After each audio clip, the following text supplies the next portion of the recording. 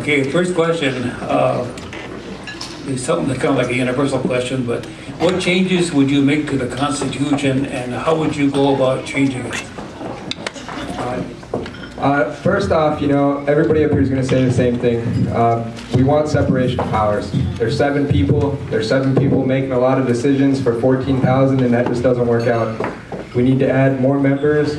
You know, there's all kinds of things. That's a very, very big document, and you know, it's really hard to even go into in 2 minutes. I'm sure these guys will have a little more insight than me on it. But right now we have a constitutional revision that happened in 2006 that MHA Nation tomorrow has. And my first step would be to continue working on that constitutional revision and then bring it to the people and let you guys read through it and you guys vote on it. It shouldn't be 7 people deciding your constitutional revision either. You know, a few minutes to talk about what I'm going to try to talk about is really going to be challenging, but I ain't got a board, all right? Because those that know me, the council I work for, anybody else, I have a plan already. And it's a plan that we all need to share, and I think you're going to buy into it when I explain what this plan involves. But let me talk about why we need a plan, why we need to reform. And I already mentioned that earlier. Too much power in the hands of a few. It was just alluded to. We have a system of government that is sick. It has evolved since the 1930s, Indian Reorganization Act. Because at that point in time, somebody thought it was important that we keep corporations instead of regular governments with separation of power and all the other protections that our government has. And so that passed all through the years, and now we end up in a situation where we got all the abuses going on. Now, unlike some of the candidates or some like other people who are out and about, they're going to throw around terms like separation of power. Separation of power, you know. Talk about checks and balances, but the reality is we're handing out to you now. Take a look on your table. Here's why we have to change it. We're going to hand this out, it'll come to you. Here's why we got to change, and here's how I propose to change it. We're going to have 3, bear with me, 2, 3 executives. That's what we need to have to run the day-to-day business. A chair, a treasurer, secretary, just like Spirit Lake. We're going to have 2 from each district, all the way around, 6 districts, that's 12. And then if we elect 6 at large like they do at Standing Rock, we will now move to 18. With the 3 executives, that's 21. Now somebody right away would say, well gee, you'll just double the cost of government. They already spend too much money. No, this will cost less. You want to know why? Because all the 18 that sit on the outside are not going to be full-time councilmen making 130, 140,000, 160,000 a year. They're going to get a stipend, and then that's it. Okay? They will get a stipend every year. And so we're also going to put into place reform, put into term limits, 2-term maximum, 2 consecutive terms. That way you can't have abuse go on and buying your way back into the $2 term limit. You're done after 2. President of the United States can't go beyond 2. Why should the chairman of Chief of the Tribal Mandates and Rick Rock go beyond 2? So with that, we've got a definite model for trying to fix this, and I appreciate your time. Take a look on the table. That's what we're suggesting. Thank you. I think we have to ask ourselves what has been done. That's why I guess when I introduced myself, we talked about action, not words. I mean, I think the talking's got to quit at some point, and you got to put your words into action. I know we've had a lot of talented professionals, enrolled members of our tribe, worked on a constitution for 2.5 years, really dedicated themselves, committed themselves, but yet that document's collecting dust as we speak. They were saying, well, that's the other side's constitution, that's the tribal council's constitution. I really believe that Ed Hall's MHA Tomorrow initiative, where he's going to the communities and giving you guys input. You guys have to have input. So it becomes the people's constitution and nobody else's. You take ownership of it. It becomes your constitution. And there needs to be can you guys hear me back there? I know it's kind of, okay. There, of course, policies and structure, and they need to be enforced. And we talked about this a few weeks ago. We cannot skirt away from who we are as a people. So our culture needs to be implemented into this Constitution, as well as our code of ethics. We can never skirt away of who we are as a people. We can never skirt away from that. So our culture has to be a part of this document of who we are. And so I'm a firm believer that we need Constitution revision.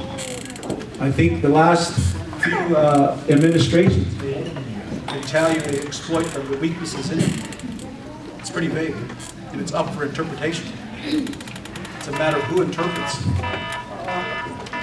It's who interprets it. But I believe that we need a new Constitution. Thank you very much.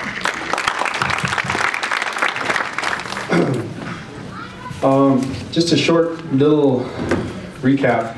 2006, November, I was chairman of the tribe and went to all the communities of the reservation, the districts, the segments. We call them different things, but mainly it's all of our 6 hilltops that we were forced to live on after they flooded us with the creation of the dam and Lake Sakakawea.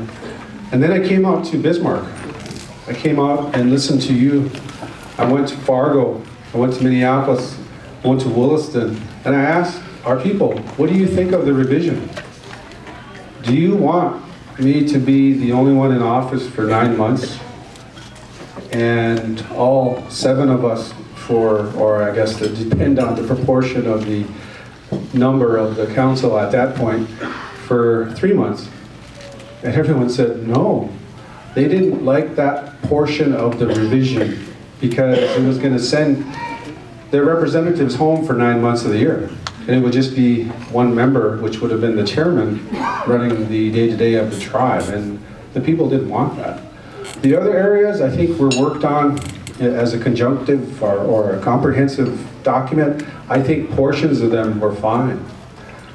In 1986, I voted on one of our changes.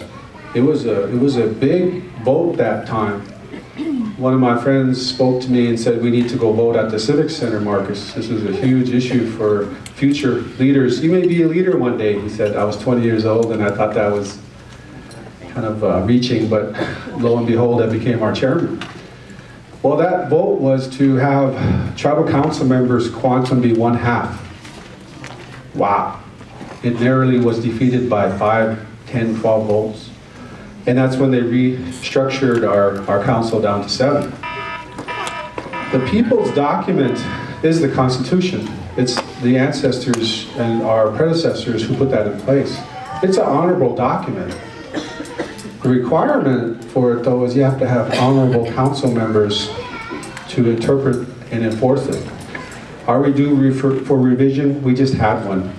Now, in order to be a council member, you have to be 1/4. And that is what the people chose to vote into effect, and it is in place today as of 2012 forward. Do we need tweaking? Do we need revisions? Yes, but it needs to come from you. And each council representative will listen to you. And as a chairman, that's what I will do too, is listen, because that's my platform. It comes from you, the people first. Thank you. Like I said before, I've been an attorney for tribal councils for almost 12 years. I've heard constitutional revision. I've heard it since I was little. And all due respect to everyone who's been on the council or is on the council, there's one reason why a constitution isn't revised. Is the council doesn't want it. Because when they realize the authority and power is taken away, and there's a change of environment that we've all grown up under, nobody wants it. Nobody really wants it. Now, I'm an attorney. I can follow the law, and I actually look forward to changing the Constitution, including real provision, not a piecemeal where we've done it last few years. Amendments just on enrollment, amendments on what we call a referendum. Go back in, turn it from an outdated corporate board system to a real power where you have input. And there is something out there. We have a model we can go from. We don't have to start from scratch. But here's the thing. If you want to revise the Constitution, you got to accept one thing as a tribal council member. You're not going to be there forever. This is for the next one. So when you're older, if you're an old man, I can say, hey, you cannot do that. Your powers as a chairman, as a council are limited. There are referendum vote, there's recall provisions that are clear. They're not clear right now.